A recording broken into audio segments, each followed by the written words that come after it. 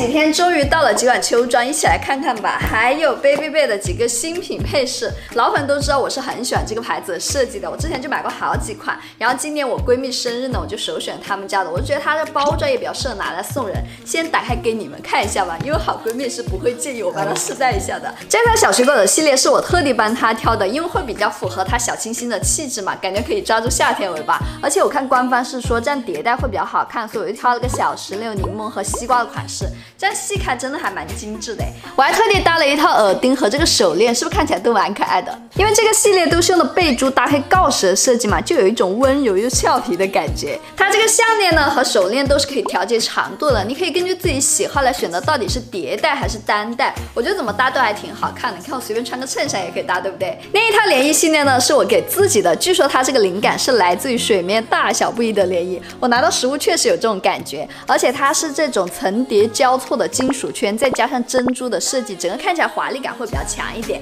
而且珍珠材质本身就是他们家标志性设计，像这种夸张一点耳圈设计呢，一直都是我的爱。而且体量大一点的耳环呢，本身就比较能够修饰你的脸型，弱化脸部的线条。对了，它还有一个这种小小的耳骨夹，如果你是没有耳洞的妹子呢，就可以尝试一下这一种，你看戴起来是不是也很好看？而它同系列这个项链和戒指也是非常好搭配衣服，你秋天就可以穿这种衬衫嘛，就低调又不失优雅的感觉。接下来就是我新买这件衬衫了，其实我今年真的有点迷上缎面材质的衣服了。我身上这件呢是一个醋酸材质的，它相对来说更接近于真丝的质地，但是它也比真丝好打理一点。可是我收到的时候觉得它这个领口开的稍微有点垮，所以我在纠结要不要退掉。但是我戴了这根项链之后呢，我觉得突然就 get 到它的美了。不过我这条裤子不是很搭，我准备再去买条裤子来搭配它。接下来这款衬衫呢，我觉得蛮有复古气质的，因为它是这种圆领加上系带子的设计嘛，就有一种若隐若现的美感，而且宽松版型，完全不挑身材。